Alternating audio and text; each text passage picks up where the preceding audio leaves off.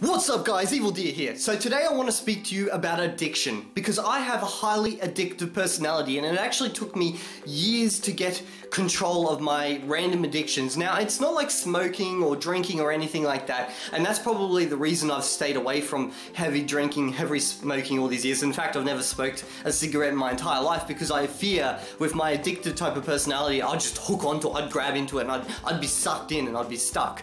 Now why I want to speak to you about this subject is because it was something actually my missus brought up today. I've just started playing this game which is called World of Warcraft, which I played years and years and years ago, and I actually played it probably for about 3 years straight, and I got really into the game. Like it ruled my life for a point. This was before how I met her, and it actually got to a point where I had to cut myself off just completely. I just stopped playing the game one day and I went, that's it.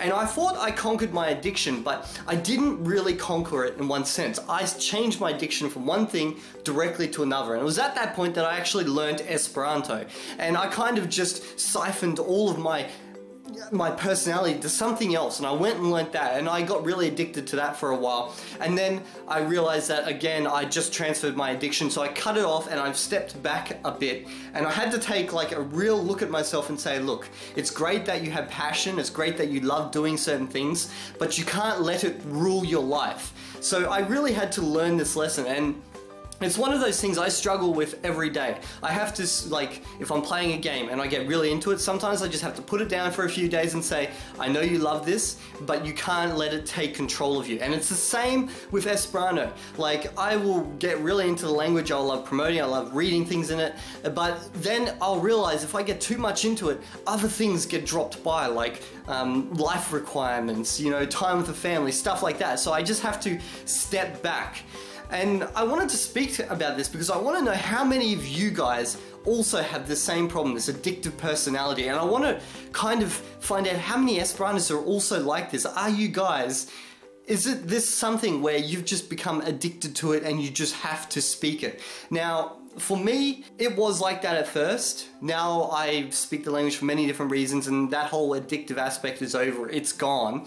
However, it is interesting to find out because you'll read, like, you know, on Facebook or on Reddit or on any location really, certain posts by Esperantists, and you go look at their Facebook wall, okay, and everything is just in Esperanto. Everything's about Esperanto, and it's treated almost like a religious addictive passion almost, like, and I'm not saying it's a bad thing. I'm just saying, well, I'm not saying anything. I'm just asking, is this something that we can easily get addicted to? Is it, I don't know, maybe it's almost in some sense treated like what happens with cults. Now, I'm not associating Esperanto in any shape or form with a cult, but it's the same type of thing. People get drawn into it and then they get hooked. And I'm wondering, is it because I have an addictive personality, or can anyone become addicted to anything? Is it just human nature in general to be addictive to, well, that's probably the wrong word, but just to become addicted to things?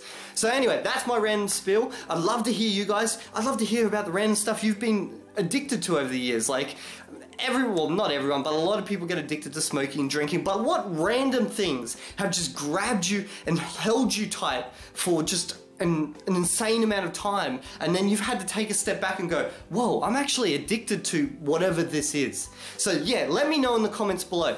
If you've liked this video, give it a like, share it with your friends, and if you haven't already, subscribe to my channel, and I'll see you in the next video, or I'll make it my addiction to find you and do bad things.